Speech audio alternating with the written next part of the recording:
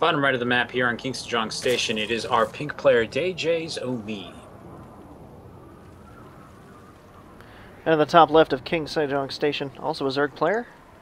In the teal, it is ViperMusashi. So, here's the thing, right? Both of these two, I think, set up pretty well to... I think we're going to see a pretty good series in this match. It probably will be not too close, but Omee's made it to Platinum. Very good. Which is really impressive, actually, these days. I've often heard ZVZ referred to as a knife fight. And there's only one knife. Interesting. What's the knife then? The knife would be Banelings. Pretty much. Because it's usually when you catch pro games, ZVZ, it's always Ling Bane versus Ling Bane, and it's great to see them. I love the micro and that stuff. It starts there, but doesn't it usually like end up in roaches though? Like eventually. Yeah, and then they try to out-burrow each other, and it gets kind of weird. Like, I don't think I really ever see a late game situation where they don't have like two giant balls of roaches plus other stuff. Yeah, I'm not sure actually. Not since they put in the sport college range, because before that everybody went Muta. Muta was so good when they put that regen in at first. It's pretty crazy stuff. Ooh, Omee opting for a pool first, while Viper going for the hatch. So this actually does open up a little bit of a timing here for Omee to get a lot of work done, and he's already got 6 links coming out, so he will at least be able to run to the front of the base and get be a little bit annoying, if nothing else. 8. He's going to 8. Oh, he may actually be intending on just doing a lot of damage right now. He can see too that he's expanded, so he's kind of got the haha look on his face. Yeah, more than likely he's very excited right now. But so the thing is, the rush distance on this map is actually kind of irritating. Yep, Ooh, you have to opting for something sneaky, maybe. Run the obstacle course. He's pathed up. Is he gonna go for the wall? No, it looks like he's rallying up to the center here. Oh, he's trying to dodge the Overlord. Interesting. Oh, good choice. He must have this timed out or something, because I don't think he ever saw that Overlord was in the middle. Probably not. I think he saw it coming across the map with his Overlord, so that might have been enough. In any case, there's already one in his base that's going to see a spawning pool there, and he's bypassing the natural, running straight for the main. Yeah, he's just going to run straight up there. Oh, he's trying to snipe out the lings as they come out. Somewhere at the bottom, going to gather up down here. And he's got a couple lings that are actually poking away at the drones up there. Already been able to pick off one, but they're then sniped away. Some decent worker micro.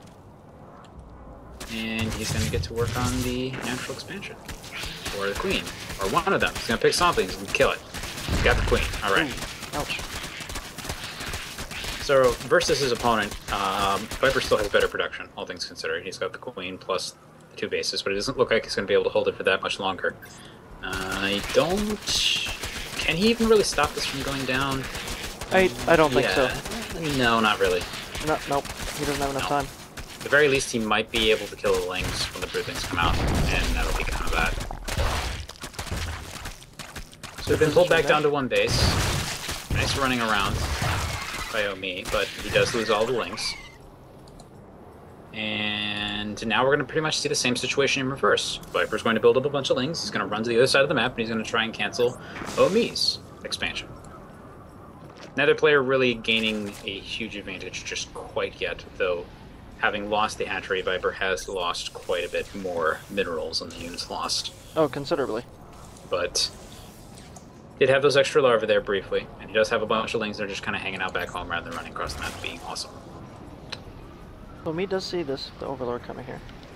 Omee is also going to be behind on tech shortly if he loses this, though. I would say right now it's actually paramount for Omee to actually hold this base, as ViperMusashi is actually just about to have abandoned this. Oh, and the second the speed hits, too, it's going to change the game. Speedling's vastly more powerful than non-speedlings in these engagements, but doesn't have quite enough to really push the issue just yet. have another ball lings in the back of this, but he's running back. And the fact that he's running back with that amount right now should give Omee cause to be a little bit worried.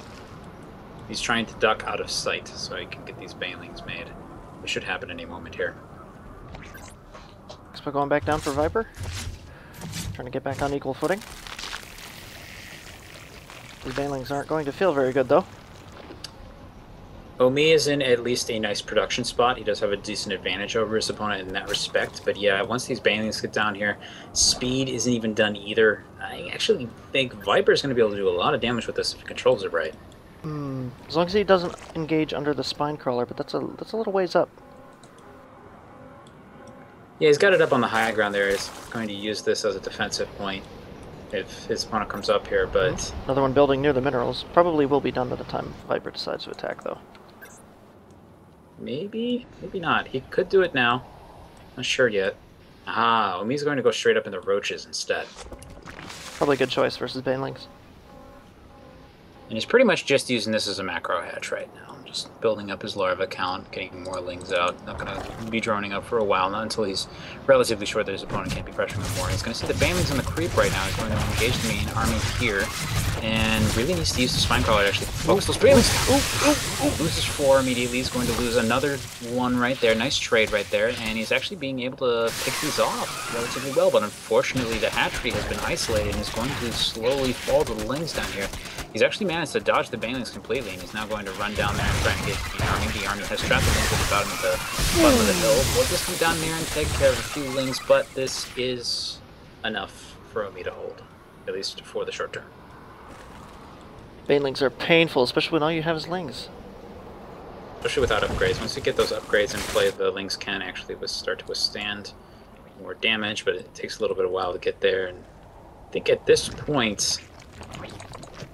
Wait, actually, is that ever true? Banelings explode at 40 damage, right? Something like that. Is it 40 or 30 something? I need to know. I need to know. He needs to make another baneling. He's working on it. He's got a few here. There it is. But yeah, they have 35 health. So they actually may never be capable of... Okay, they do 35 damage versus light. So if you do pick up one armor upgrade, then the lings will actually take 2 baneling hits. Unless there's attack upgrades involved. Coming back in here. Trying to snipe this hatch. So he's actually going to pick off... No, he's not even really going to get the workers. He's actually just going to lose all of them in this situation. It's a superior engagement positioning for Omee. Not to mention he now has Roach Tech, which gives the compositional edge over to Omee, as they can trade incredibly well against banelings, and they do very well against lings as well, in large numbers, not so much in small, though. So I think with both players going roaches, we've transitioned to mid-game. Yeah, this is pretty much mid-game ZVZ. Both players tried to kill each other early, both failed. Though Omee definitely did more damage. So he has a little bit of an edge. Oh yeah, definitely. If you look at the resources lost, or the units lost as well, it's quite a landslide. He's up by 10 drones as well. So this is a pretty rough spot to be in for our Blue Zerg. Doesn't mean that he's over necessarily just yet. Oops, he hears the lings working away at this wall here.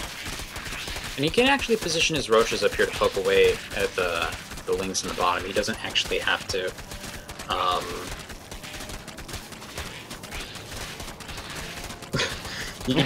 I just looked down in the chat and see that I guess his girlfriend literally named herself his girlfriend. And I was like, oh, all right. Oh, but anyway, yeah, he can just poke away the lings at the top here, but I guess he doesn't want to reveal that he has roaches just yet. Maybe just trying to hold his cards back, so to speak.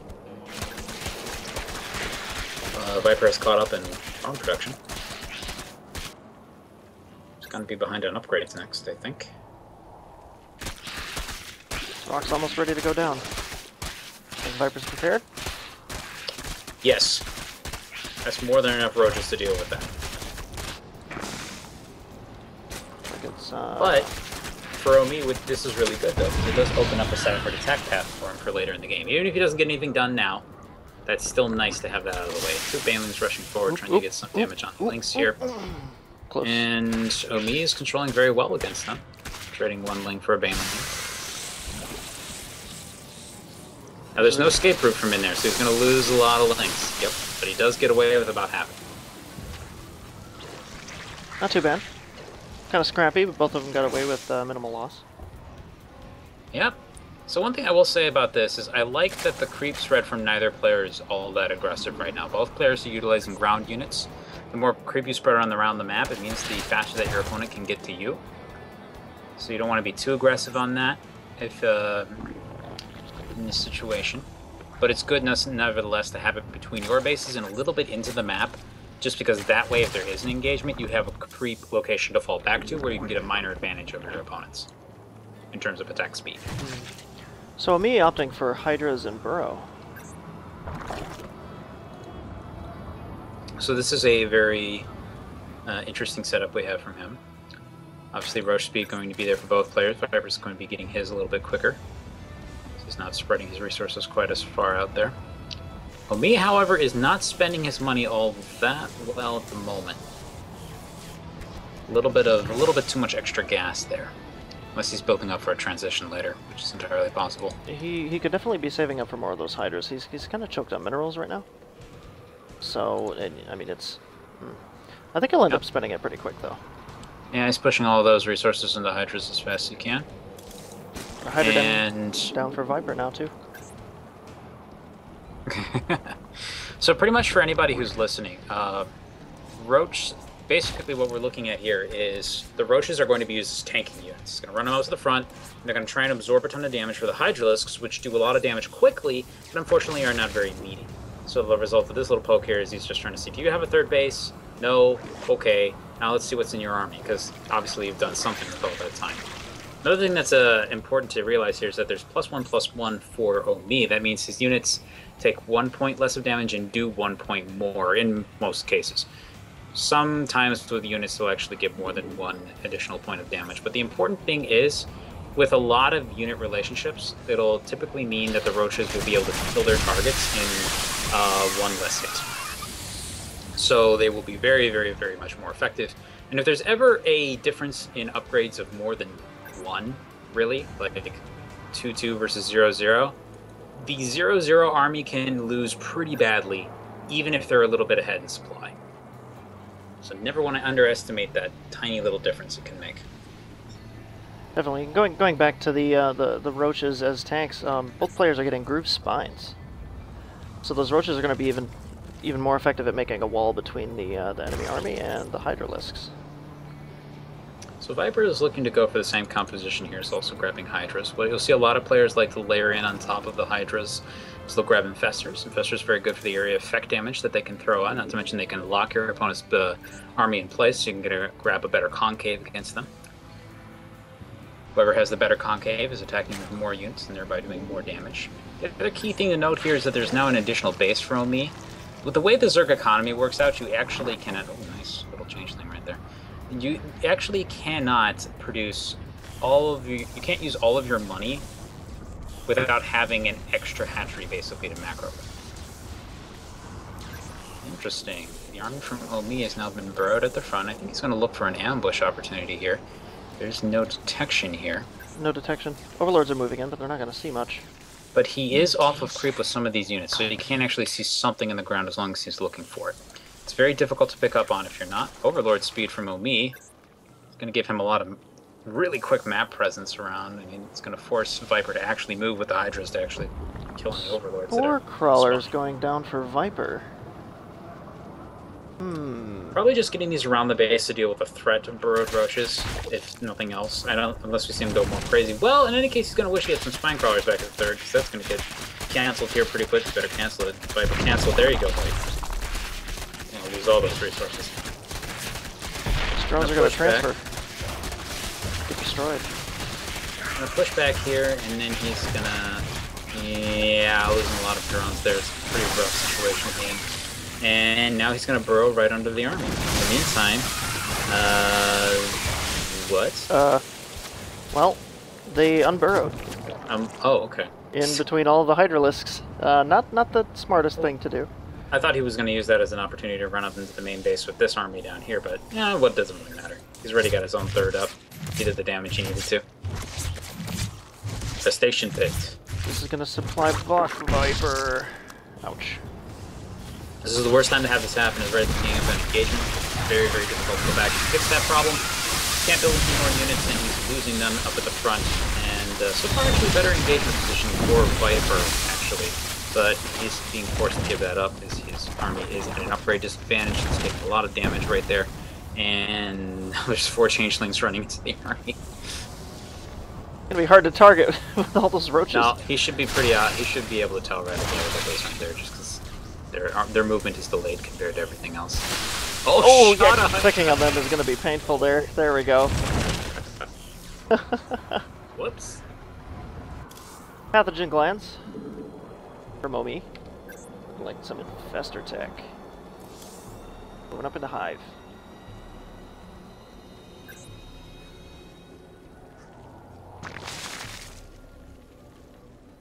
So far, I don't know.